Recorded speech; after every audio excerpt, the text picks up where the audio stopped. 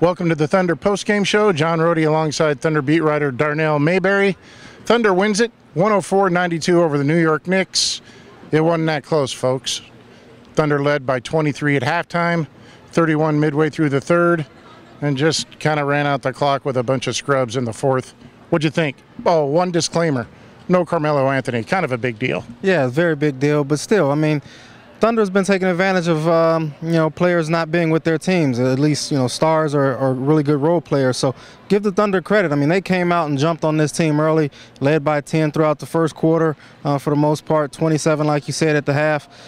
I think it was a nice win for the Thunder, and they really did a good job moving the ball early. 16 assists on their first 25 field goals in the first half, and Kevin Durant, Russell Westbrook, and James Harden outscored the entire Knicks team. I think it was 53-47 at the half. So I think it was a really good win for the Thunder. All right, Thunder is now 11-2, winners of 6 straight. Darnell, you're going with them this week. They're going to Boston, to Washington, to New Jersey. Sweep possibilities. Can they keep this going? They're definitely going to get Washington. I know that. Boston, I think that's going to be a tough game. Kendrick Perkins goes back to the place where he helped that team win a championship. Rajon Rondo is always a problem for this team.